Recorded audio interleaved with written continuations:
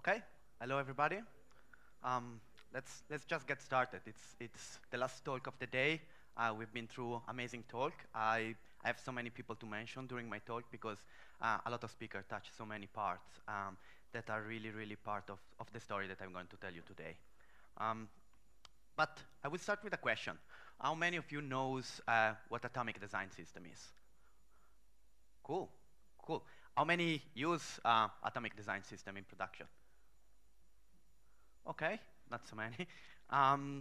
Cool. For the one that doesn't know what atomic design system is, it's mainly it's a mental model. It's a way for us to kind of help reason about our user interfaces. It was introduced by Brad Frost a couple of years ago.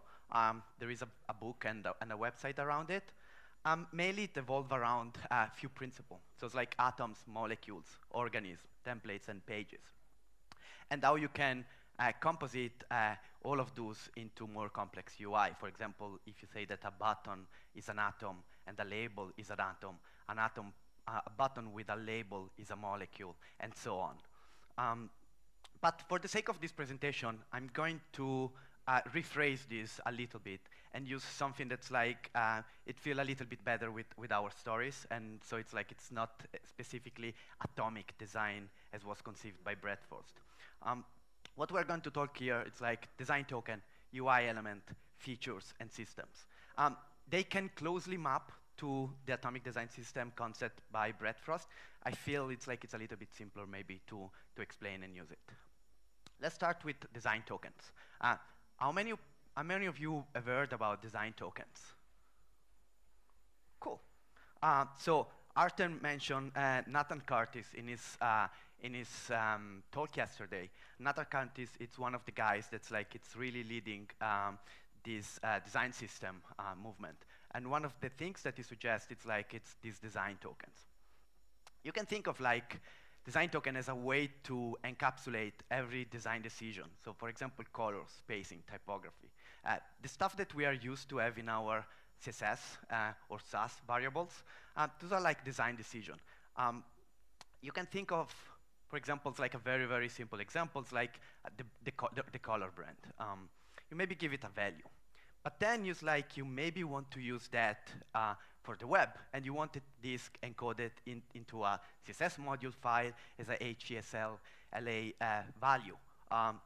Or maybe you're actually building for iOS, and you want that value into an RGBA, into a JSON format. Or maybe, again, it's like you're building for Android, and you need an XML with an 8-digit X format for the color. So it's like the idea of CSS token, it's like having a single source of truth, where designer can put their decision, and you can then build against all the target of the platform that you need. It's in a very agnostic way. There are quite a few tools to support for that. One is Theo from Salesforce. It's open source. You can check it out. The idea is like the format that normally you want to use for those design token. It's something that's low level, and it's like kind of like agnostic. So you can use something like YAML or JSON. JSON doesn't support comments, so maybe JSON 5 if comments are something that you feel important in that direction.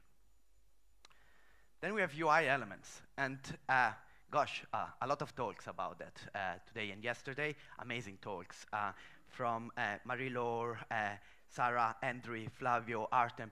All of those people talk and show us a way to build UI component, way to work with them in style guides, way to encapsulate CSS into them, and how to structure them. So I'm not going to deep dive into that much because we've been a lot of talk and expose of that. Then what you want to do with those, you want to use it to build features. So for example, it's like the header. The header's it's kind of like a little bit more complex. You can have data, you need to maybe fetch some data. It maybe expose more other piece of UI. So it can be slightly complex.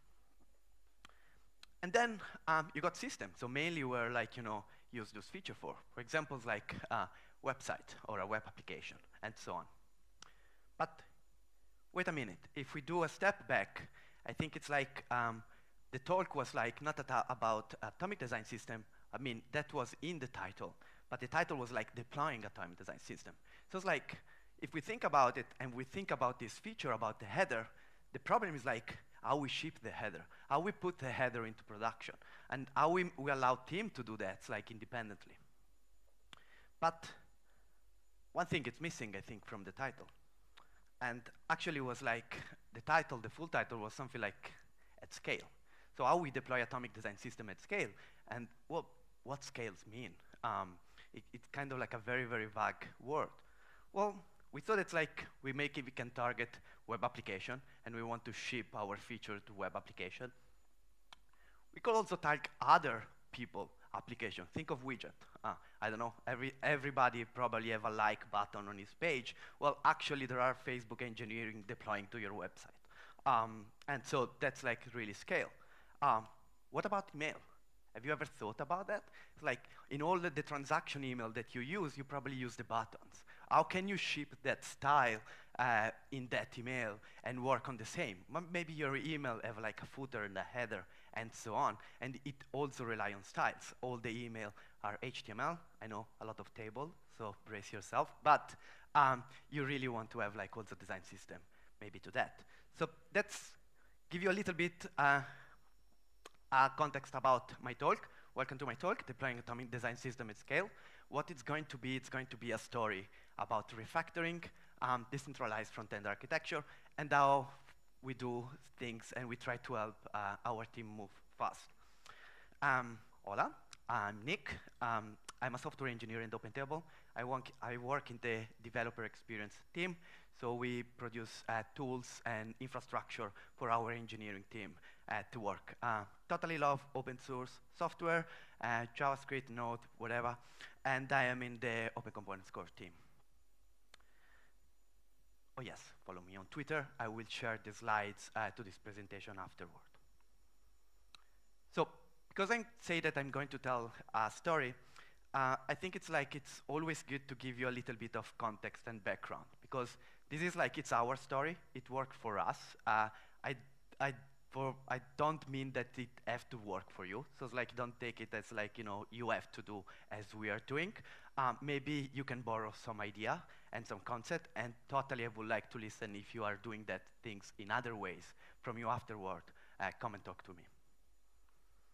So OpenTable was founded in '98.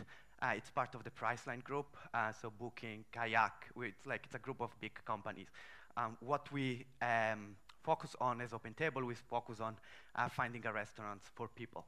And we kind of like sit a lot of people around the table every month.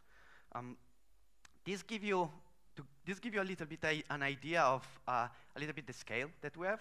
We have a 300 and plus engineering department that it scatters like across different engineering offices around the world. That means that we need to coordinate a lot. You maybe do a PR, and it's like, maybe there is someone that need to review that PR in San Francisco, and so on. So coordination, it's important. And also it's like, because if you take, how many people are here today? It's like 250, something like that. Take 200 people, 200 engineers for 20 years.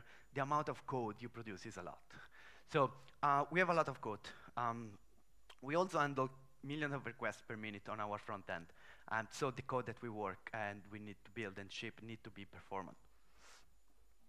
And we have a full stack culture. And what I mean for full stack culture is like, doesn't mean that we don't have front-end guys or front-end people. It's like that we like to empower teams to completely own the features that they develop. We like for them to be the one that ship their feature as many times a day they want. We like for them to be on call for the features and be responsible for when things goes wrong to fix those features. And so it's like, this is what I mean for a full stack culture. Okay, so I think this gives you a little bit of context, and I think we can start the story of where we started from. Every story starts with a once upon a time, and many story. I think Braulio mentioned that it was a .NET developer. We started with a .NET monolithic application. One thing it's like, I found many times like the monolithic application being seen as a negative thing. I think there are good parts also of a monolithic application. Probably what resonated in me is like the The best part, it's product consistency. Very, very easy to achieve product consistency in your in all your application. And also when you begin, it's also easy to work on it. It's like, you don't have many moving parts. All your logic is one place. It's very, very, very easy and fast. That's why a lot of companies start with a monolithic application. But as you grow as a company, as more people work on it, then the velocity slows down. And one thing, it's like, maybe it's also good to look at it. It's like monolithic application can be sliced and refactored into many ways. And if you think about even going maybe microservice way, where you have like, an aggregation layer, like GraphQL, like Nick showed us this morning, your front-end application still be run in most cases as a monolithic application. And so it's like, this is always something that's like, it's good to keep in mind. And that's where we take our approach into slicing the monolithic. So it's like, when we start from this, we say, okay, how can we slice that? We went with a very vertical slice. We call those microsites. So if you imagine that's like a full web application have many routes, many pages, we slice this into small sites that just handle 1 or 2 pages. So for example, like, a start, on page, maybe the restaurant profile, maybe a search page. Those are totally independent sites. And as microservices, you can also build the stack as you want, very, very small team to own it, and allows us to refactor that per route as we were going. So we didn't have to stop completely and rewrite the whole thing. It's interesting maybe to see how that works behind the scene. So when you click something like OpenTable.com/San Francisco restaurants, what happens is you will hit our front door. So it's like kind of like a routing mechanism and load balancer. This will just see, okay, what you're actually looking here, it's like for the microsite start, that's how we call it, and you're looking for the metro San Francisco. This is like inside our internal infrastructure. We'll find first through discovery service a instance of the start microsite that is available, and it can take traffic, and then it can send the request there. And the microsite have a very, very small API, so you can say just the domain, the metro for it's like San Francisco, and that's what you get. What it will get you back is just a page with the San Francisco restaurants. And so while it seems that you are navigating in the same website, it seems a full complete website. Actually, you're moving from website to website. And this is good. It's like, for example, we went from bi-weekly deploys with a monolithic application to 300 deploy per week. So velocity increased a lot. But as everything, when you introduce a new architecture, you solve some problem, and it's like a cupboard. You have cold, you take it out, and then your feet get out of the other way. So it's like there were some bad parts. And if you think about those being all isolated website, they all share some common parts. So they're very, very easy to think about our header, footers, and those kind of assets. So first, it was like very, very bad for performance, because like the user, as it was going from website to website, we were serving down the same assets duplicated again. So that wasn't good for performance reasons. The second is like working on those parts was very, very hard. If you can imagine, that's like nowadays we have about 22 microsites just for the web application, for the consumer web. And if you think about doing a change in the header, that means you need to do 22 PRs on 22 microsites. Maybe the teams that own some of them are in different region of the world.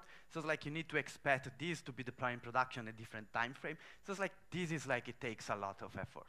And it's really, really suboptimal. So we thought, well, this is definitely a problem. How can we fix that? And so we thought, well, maybe we can build a microservices for those shared parts. It's like kind of like a microservice that serves those HTML fragments. And yeah, that's what we did. And to see how it worked behind the scene, as we saw before. So you have you hit your OpenTable.com San Francisco. We get sent to the microsite website. Microsite does its own things. It will maybe query a couple of database, fetch some data, and then before sending the HTML response back, it was like, oh, I need the header. So it's like, it just do a get request to the microservices for the header. The header give him the microservices give him the header HTML or whatever asset it needs, added it to it, and then send it back. Another thing is like that the microservice, in this way, the owners of the microsites didn't have to really care about how the header works. What's the logic to get the data behind the header? And so they can even say, well, I wanted like the user type, it's admin, so maybe you have like a different access on menus on the header, and maybe I can even pass an access language for the header, and then say, well, I want it in Japanese. I just don't care. Just give me the header in Japanese for the header. And then it's like you just append it and send it back. And yeah, so this was like very good. We were super happy. It's like, wow, we fixed these problems. But again, it's like, we were pulling the cover from one side, and then some problem emerged from the other parts. And the problem here was like that, what about versioning? We didn't have any contract, a very, very clear contract between the microsite asking for the header and the header being changed. So what if your header breaks some stuff, some microsites? For example, it's like all of those components can have different versions, minor, major, and we didn't have any way for handling that. Well, that was like kind of easy to fix. We added like a versioning endpoint that follows semantic versioning, very, very similar to how NPM works. So the contract was very clear. You can say, oh, I want the header, I want that version. You can even say, I want 1.x version, and it will give all the minors for that. And that was like, okay. But there was still another problem. And the other problem was like adding more components to those microservices was hard. So you need to do a PR on the microservices. The microservices need to be redeployed. And so it's like it wasn't suboptimal. We really wanted that. We really wanted for our engineers to have like the most effective speed and velocity possible. So we wanted them, if you have to add a component, you should be able to publish to registry.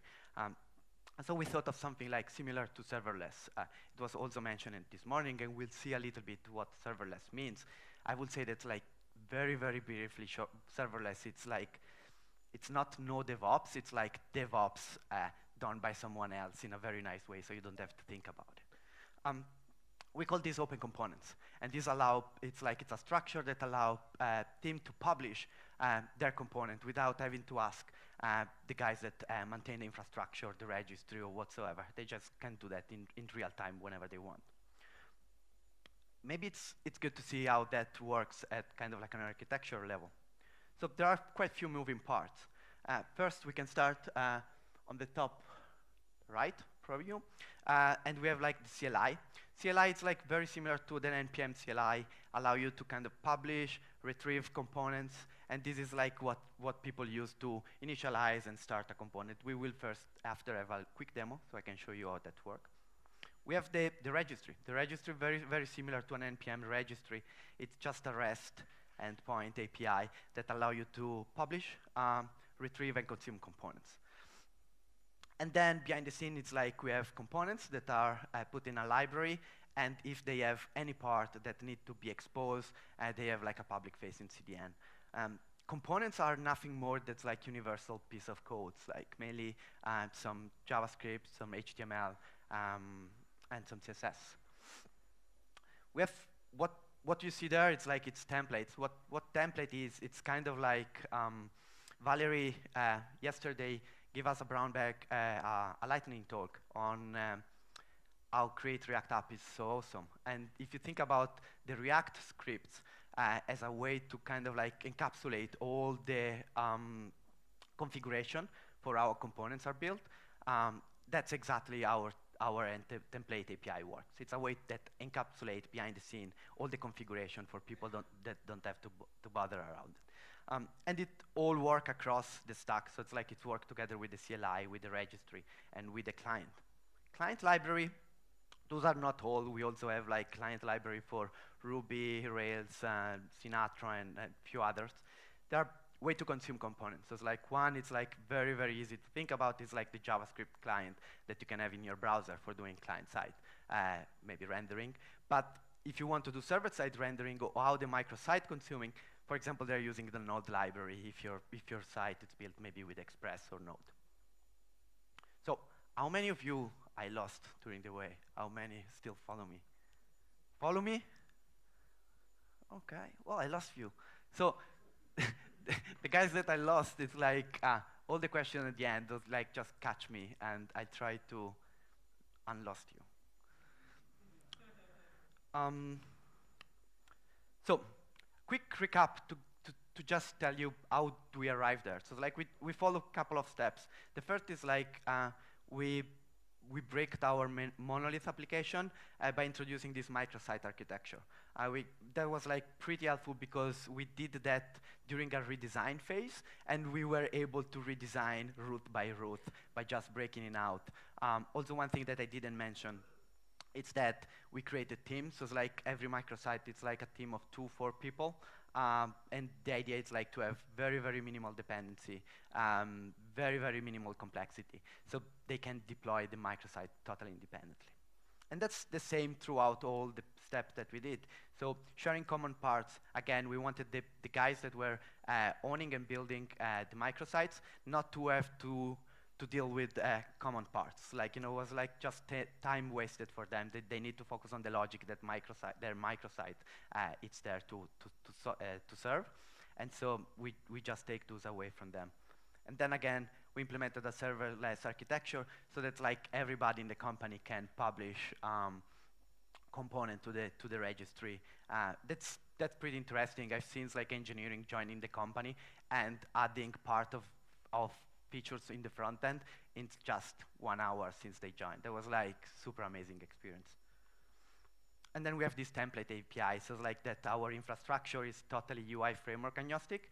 Don't know if I mentioned it, but like the templates, because they encapsulate how components are built, you can have like template for different stacks. So it's like you can have a template for React, you have a template to handle Vue, you can have a template to handle handlebar Jade, whatever kind of like front-end technology you want, you can. If there is something that we don't support, you can just create your own. Or if you want to create a different set of configuration, you can just create your own template. At the end, they are just NPM modules. So I think it's maybe this will help the guys that I lost. I give you a little demo and to see how it works.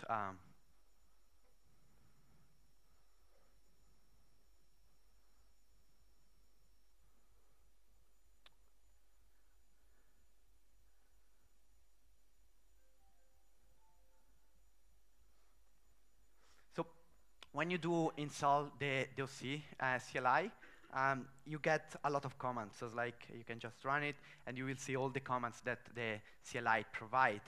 What we are going to start with is the init command. That's very, very, very similar to the create React app.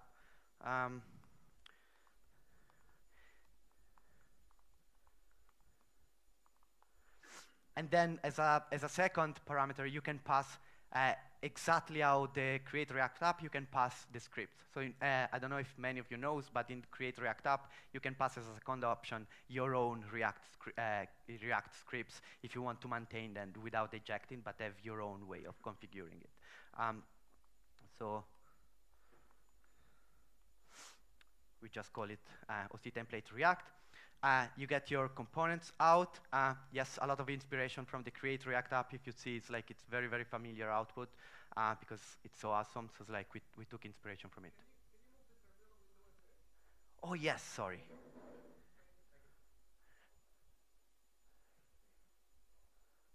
Better? OK, sorry. And feel free to stop me if you see anything else. What you see, it's like it creates our component. If we look what is in there, we have few files. So let's just start by the manifest. It's a simple package JSON. What we want to see in there is like the OC configuration. We have like a data provider, and this is like it's point to the server JS. It can be called as you like, and this is like it's our serverless function. So we will see in a few minutes how that works. This is optional, so it's like you don't have to have it in your components. And then you have like your view where you say your entry point. It's our app.js in this case. What kind of component is that? And then you can have few parameters. Those like are query params where you hit the endpoint for the components.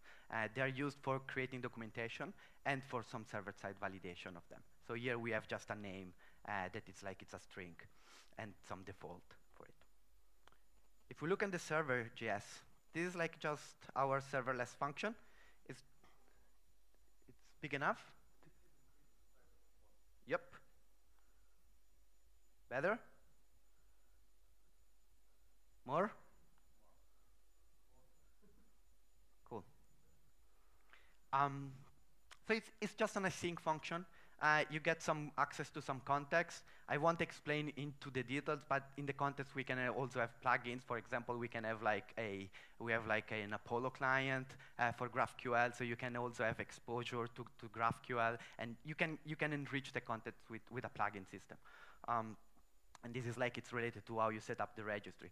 Mainly what you want to do here, it's like all your kind of like logic. This is private, so it's like it's also interesting. It's like this is not exposed anywhere. So it's like nobody have access to the server.js.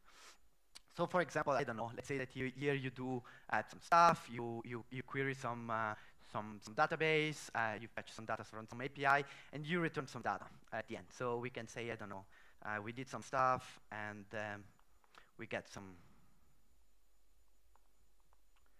greetings value back. And then what we can do, we can pass that to our callback. And this is kind of, you can think of that as kind of like as the view model that you are passing it. This will be passed to our application, to our React application in this case. So we can move and look there.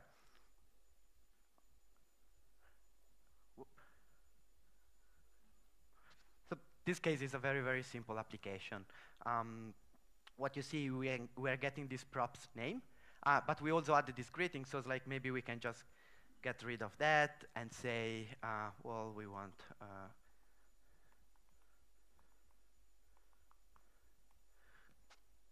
yeah, was greetings. Yep. And that's just your React app. And what we can do now, we can run a development registry to see how that works. So to run a dev registry is just a matter of running ocdev, and we want it to run it in that folder.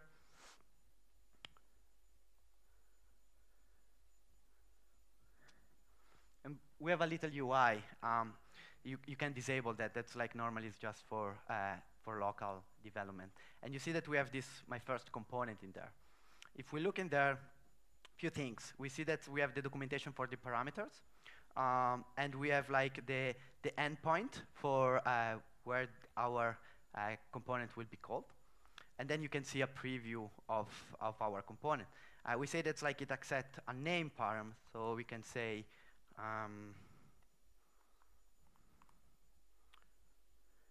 and then we have like our React application getting that. Maybe I can do a preview. So here you can see it full page, maybe it's a little bit bigger. And again, you can pass query params to it.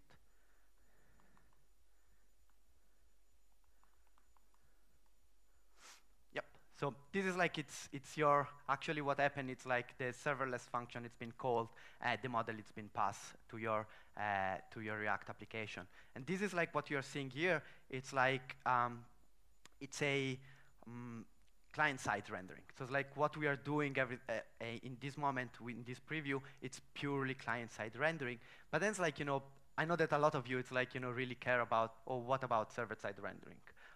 Well, the registry provide that for you automatically. So for example,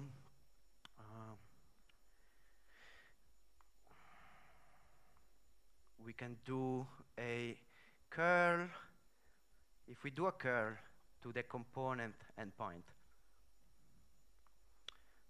this is simple get to the component endpoint, we get back a server-side render version of the component. And you can see that if we do the same and we pass name, something that we can see very well. Yes, so you can see that this has been passed. It's in the React render, and we pass those as props after for ray duration. So you get server-side rendering automatically. Of course, you can do that also by ear. Like you will see the same stuff. Cool. So now that we have our components, it's like how we ship this to production. That's the question. How we deploy this should be fairly straightforward. So we can stop the dev registry. We need to add a public registry where we want to publish. So you have a command for that. That it's add a registry, and this is a registry that I create.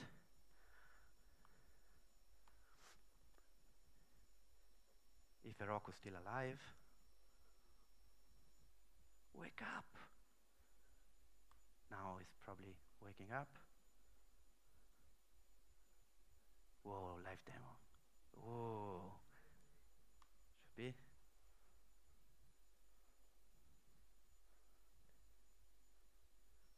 Nope. That's pinging.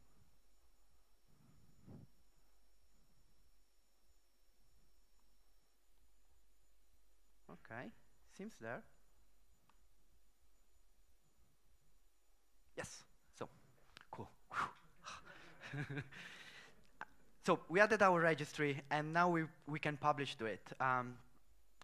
Simple, like we just run OC publish, add the name of our component.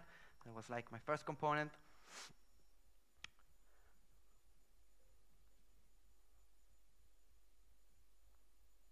It's a little bit slow. Don't use the internet now, guys.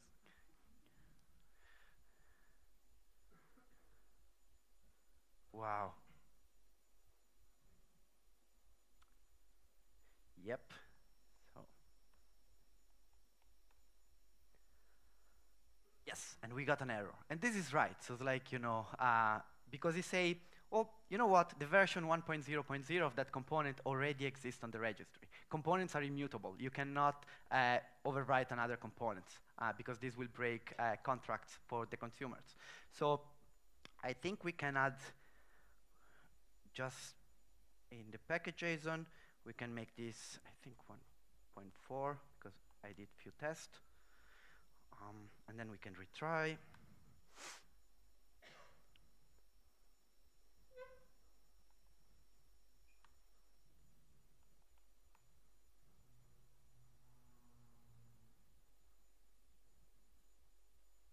Wow, so it was published. Let's go and check. So this is the public registry, so it's kind of production. And what we can see that we have a version 1.4.0 for my first component. What you can see, you can also check all the version. And if you check one of them, you will have the serverless function and the component and all the assets related to that version. So it's really immutable. And yeah, again, it's like this is work as we intended. But okay, so now we have like our component in the registry, but it's half of the story. We want to use this somewhere, right? We want to use it in our application. So I shamelessly cracked the Alicante website. And let's say that I have a version there, and we want to do a PR and publish that. So it's like, what I do, I can show you the PR. It's very simple. So it's like 2 lines of code. The first one, you add the custom tag or C component, the href for the registry, and you can see I'm pinpointing to version 1.4.x. And then we also need the client side. So this is like, it will be just client side rendering. And what we can do,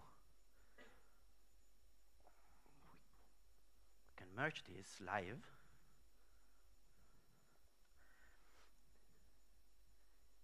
Wow, that's the scariest demo I ever done.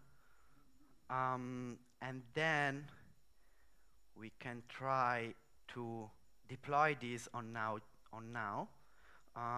Who use now here? Oh, phew. So now I have something very nice that it's like if you just gave it your GitHub username and your repo, it will deploy that. So you can try that. It will search it. Yes.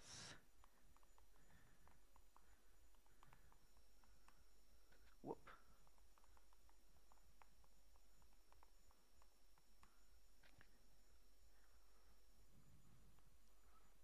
So this is like it will deploy a Alicante website that can consume our component on Node.js, and so that we can try to see if that works. Whoop.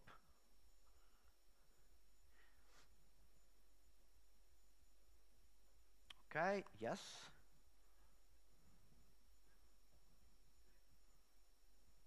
And here should be. So we can see if that works. This is like the moment of truth.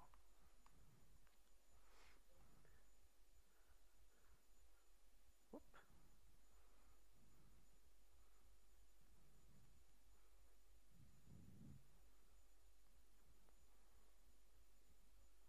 Yeah, internet is a little bit slow.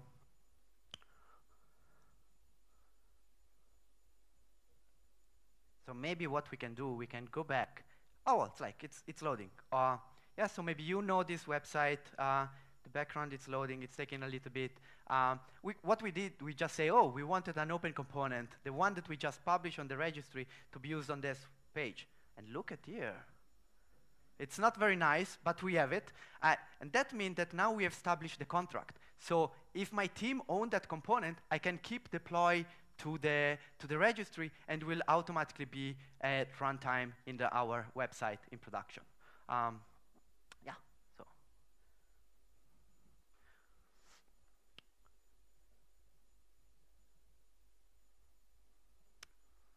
So we saw how client-side rendering work. We did a PR to use that. What about server-side rendering? What if you want to do server-side rendering? We have, for example, this is like it's an example of a Node client. You can just require it. You can instantiate it by setting up where the registries are. You can also give some components that you want to warm up. They will be cached by the time the client initialized. And then you can just call render component, the name of the component. You can always pass option, and then you get back the HTML. We also have a batch endpoint for post request, and you can have multiple components in a single request. So we said at the beginning about email, and we say it's like, well, why not targeting email? Well, that's actually what we're doing every day.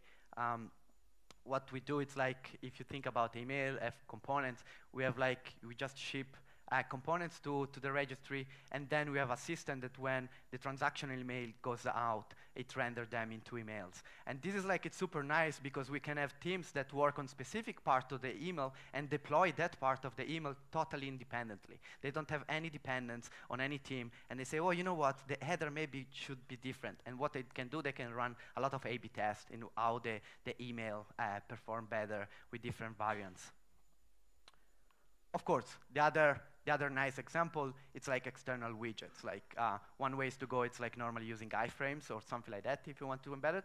This we just saw it now live in the Alicante React website example. You can embed something in there and keep deploying the latest version to this website. It's something that you don't have too much control over to this website, and you don't want to ask people, hey, can you update your website because we have a new version of the widget. To give you a little figure for the scales, at the moment, numbers are growing, but at the moment, our registry, it's delivering around 100 million components per day.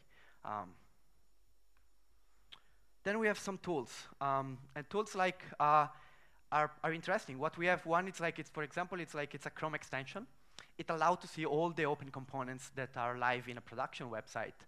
And what you can see, you can choose the version. For example, oh, you know what, I want this on a different version. And you can change the props that you can pass to it. And that component, only that component, will re-render with those new parameters. For example, we are changing the review now to be rendered in Japanese, and now you have it. And then the very, very nice things that I like about this tool that you can say, you know what, for this component, I want this to be served by my local dev registry. So what you end up having is like you have your dev registry serving a component inside a production website. And you can test how it works there before shipping it. So who's using OpenComponent today? Of course, us.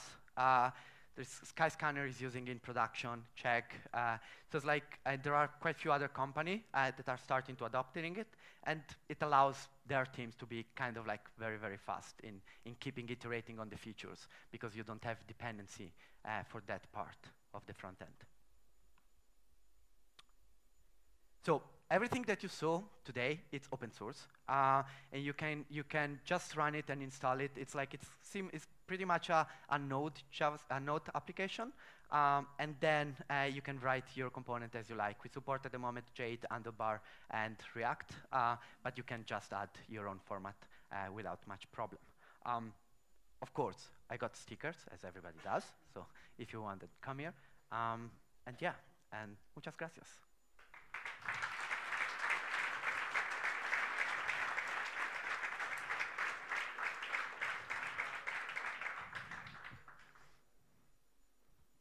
Question. First of all, congrats, because I think it's a really cool approach for front-end and widgets, and it seems to be nicely done. And my question about it, do you handle somehow vendor duplication? So let's say you compose a page by several open components, which build React, so React is on those bundles and you have it multiple times. How do you do that? Yeah, so it's very similar to how Create React app work. When you have your React scripts, they handle all the configurations. So it's like if you have like code splitting, vendors, management in there, it's done. So it's been done by our own scripts, the one that you see in the template API system. So what we do is like we handle like vendors, we handle code splitting, we handle like the CSS modules and all those stuff. Then it's like, because this system work all together with all the moving part of the infrastructure. For example, the client-side JavaScript library get dynamically set up to work with specific components. So it's like, let's say you get to a page. I'm talking about client-side rendering. Let's say that you go to a page, and then you say, oh, there is this component, and this component it's a component done with React. It knows that it need to fetch maybe from the CDN a couple of library, and then it can attempt to render it. And so this is cache. Also, because components are immutable, you can cache that infinitely. That means that's like, imagine that you're publishing a new version of your components, and you just change the serverless file function.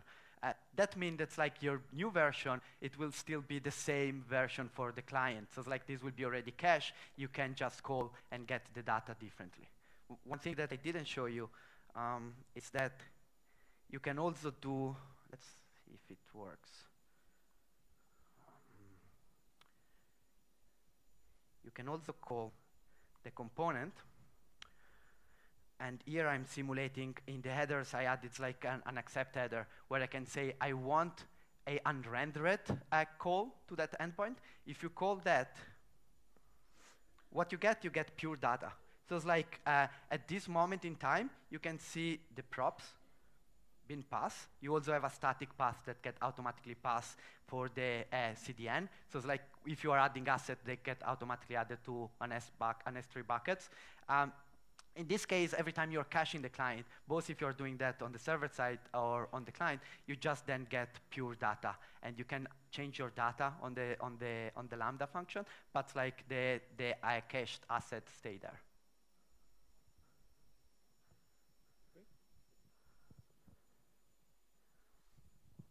Okay, first of all, congratulations also for the great solution here.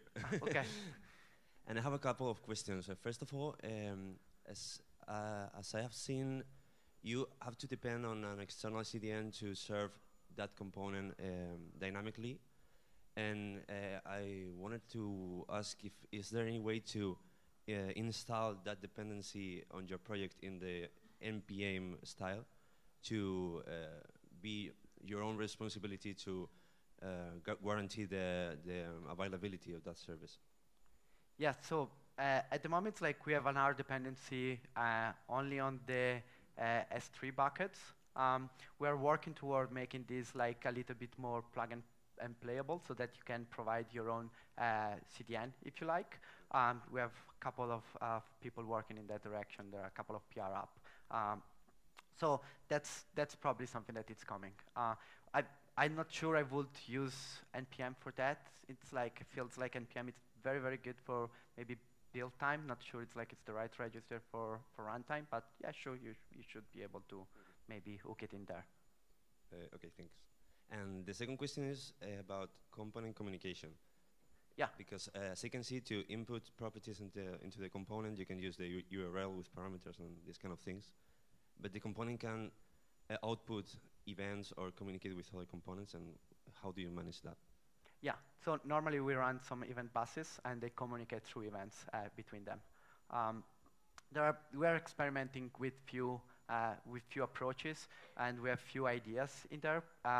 One is like you could have like a component that maybe provides like a Redux store, and all the components can subscribe to that Redux store when they get mounted.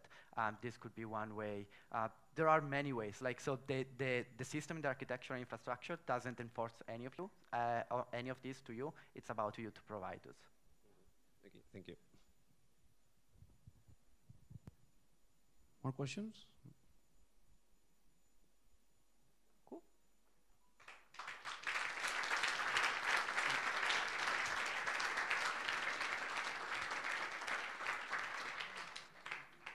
So now we're going to do the raffle. Just wait for a couple of minutes because for her.